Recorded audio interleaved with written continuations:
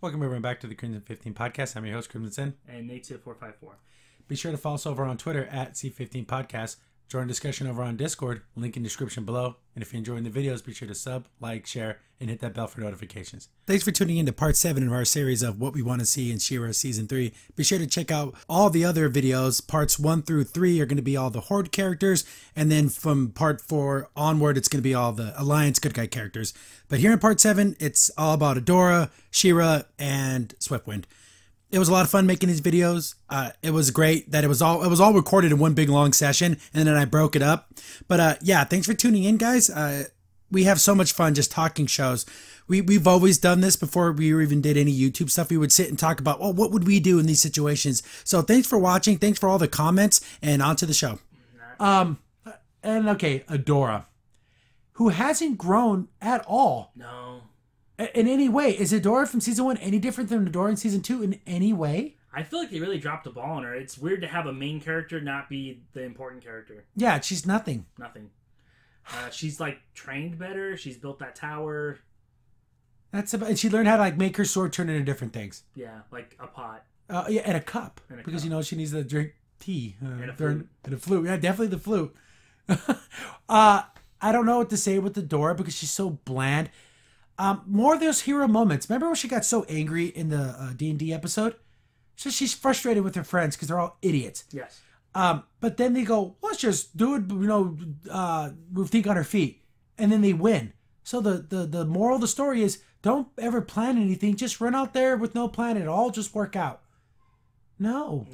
That is such a horrible lesson. There's very few people that can do that. And in that, I brought this up. In that episode, she goes, this is what's going to happen. We're going to get attacked. All this thing. Catcher's going to draw me away. You guys will be left defenseless. They're all going to die and get captured. In the very next episode, what did Adora do? She allowed Catcher to pull away from the battle. Yeah. You stupid, stupid idiot. I know. She doesn't learn her lessons. I'm going to chase after her. Let her run away. Yes. Let her leave the battlefield. How many times have we seen that in Season 1 and Season 2? That's her whole strategy, Adora. Just don't do it. Just don't leave her alone. Bye. Okay, leave. Run. Just don't look. Yeah, just don't look. Be mad. No, I was kidding. Be mad about it, Adora. So she needs to be smarter. She's training with Light Hope, but it never seems to stick. No, that ploy has been used so many times.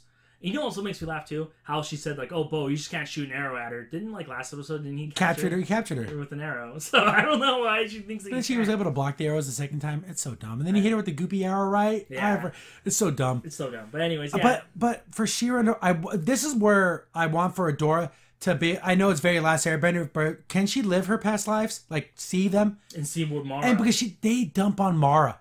I can't believe Mara did this. Mara ruined everything. I hate Mara. You don't know what happened. Unless it's you weren't there, you idiot. Unless it's going to be a ploy to where she really saved everything and everyone dumps on her. Mara made the most difficult choice to save as many lives as she could. Exactly. And she didn't want to. She tried to find other ways, but it was all that was left on the table. Then she looks at Mara and Mara can speak to her. You know, it's like, how dare you speak of me this way? No. Learn what I did, what I had to. You've made plenty of mistakes, Adora. So who are you to crap all over Mara without any, you have no context of what happened? I almost wish, how she's looking at her past, and then, Mara's like, well, let's look at your past, and let's see that.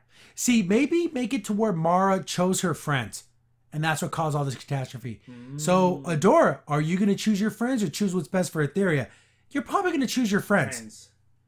And you're going to make the same mistake. Because you're not going to be able to sacrifice all your friends. See, I would hope that. I would hope for a good plot line like that. Because, everyone dumps on her and they can realize, oh, she chose her friends. Well, that's a hard choice. Yeah, and then maybe you realize maybe Mara had a way more difficult time than I thought. Yes. Than just dumping on her all the time. And as for just Adora herself, in those, I've reviewed everything She-Ra does, I review. Because I love myself so much. All those Swiftwind shorts. Terrible. She's as dumb as a sack of potatoes. What's a birthday? What's this? I don't know how clothes work. She doesn't know anything. She didn't realize the whole last one where she's training with Swiftwind and Light Hope's like, no, I need you to train like this. Yeah, just like you said. No, she didn't say that at all. What are you hearing, Adora? Are you out of your damn mind? Swiftwind looks at Adora. Oh no, she's doing it again. You gotta breathe. Oh, okay. Breathe out. Oh, I forgot. She was going to be made force captain. Yes. So you think she would be smart? At least in fighting and in strategy or something. No. And also, come on, no one's heard of her birthday. Like, a celebration of life of your Or birth. be able to put 2 and 2 together. Yeah, like, what are you Here's doing? the thing. There was a movie, again, I'm going to believe referencing this. There was a movie called Kate Leopold, where the whole process is, it has Hugh Jackman in it. It's wonderful. He's from the past, gets put into the future, but he's like old-timey. But he was able to discern things like, oh, okay. Like he sees cars, he didn't know what a car was, but he's like, oh, he figures it out. Yeah. Then he sees like how elevators work and how television works, and he's not like, whoa, like an idiot. Like that's how Adora is. Exactly, and how I remember that movie too, because I remember also they go like on a date, like a group date, and one guy wants to take the woman that he's attracted to home, and he's like, no, because then he realizes, oh, he means to sleep with her. Even though that's not maybe something people did back then. Oh, they didn't use that vernacular, but he's able to figure it out. Exactly. He's not that dumb. They make freaking Adora really, really stupid. Like, to the point where it's like, she couldn't have survived. Yeah. Like she would have like choked on a pencil or something. Died. Is mayonnaise an instrument? That's how stupid she is. Yeah, and I don't know why I don't. Just fix that. Be a man. Remember the actually one cool point Adora did was the knife part. Yeah, she woke up, she had a knife, and she's like, that was cool. Like more. You ain't getting my biscuit.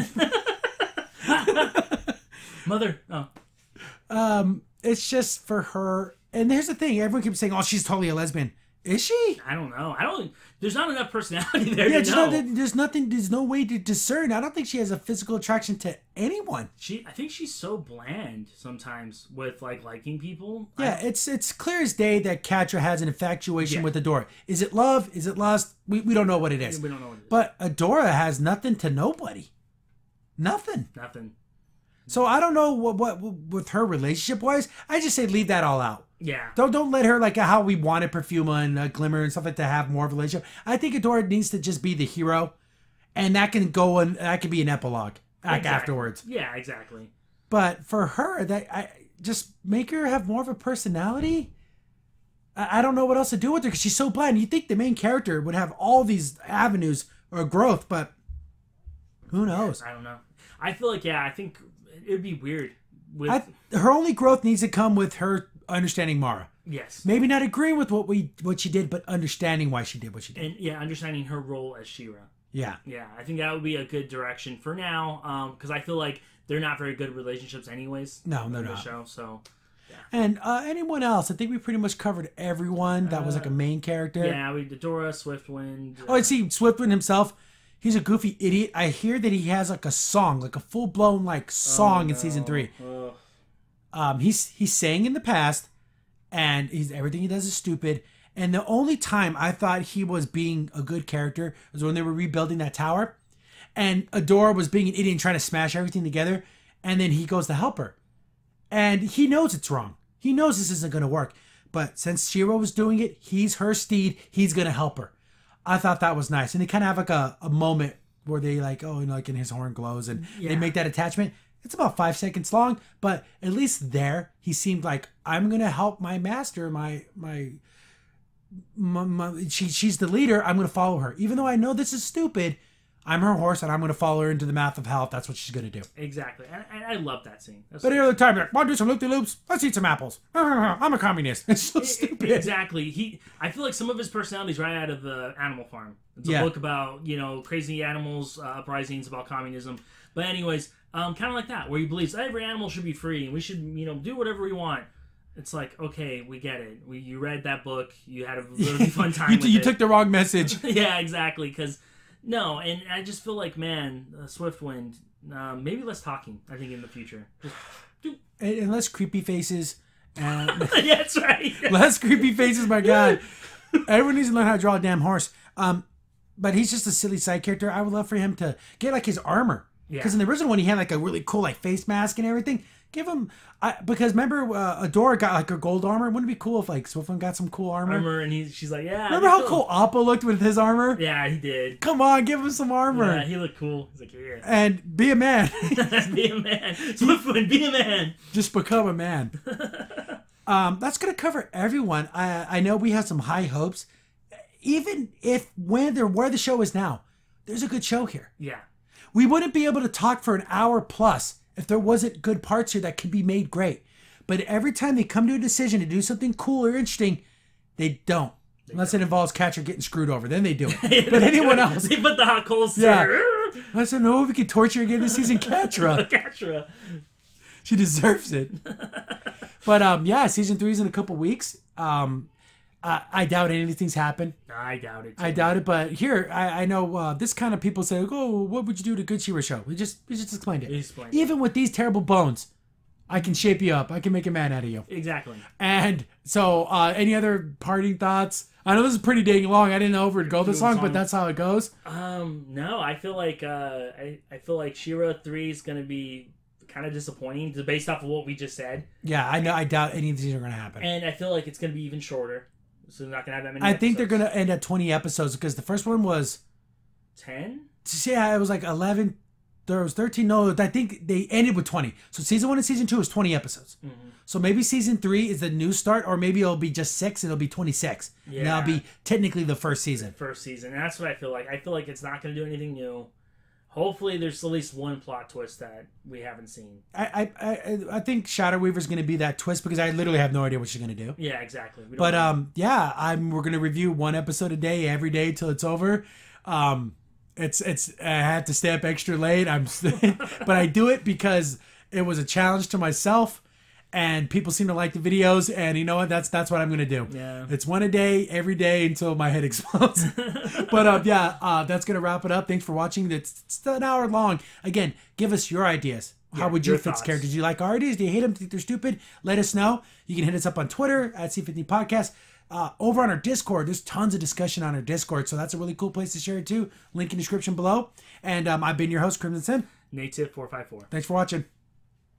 Crimson Sin here. Thanks for watching the video. If you're enjoying the content, be sure to sub, like, share, and hit the bell for notifications so you don't miss a single upload. If you have any tips or story ideas, hit us up on Twitter at C15 Podcast, or better yet, join our Discord server. Link in the description below.